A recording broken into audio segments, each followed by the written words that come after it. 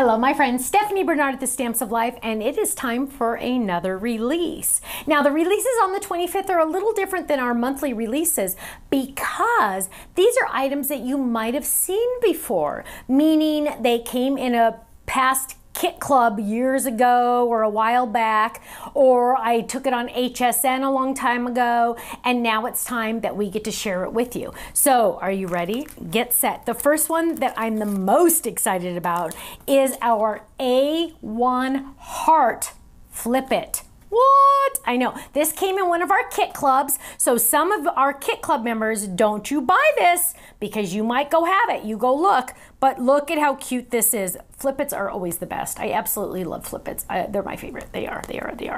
Now, we are also releasing the stamps and dies that we released a while back in our birthday kit. Here are the dies, and they're like mini version, which are really cute. I don't have the stamps, but here's a picture of the stamps.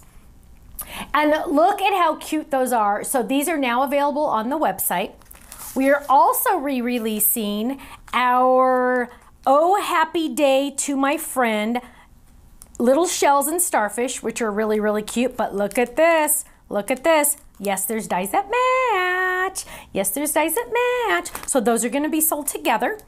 And we have the cute little cherries. Close by or far apart, friends are always in your heart.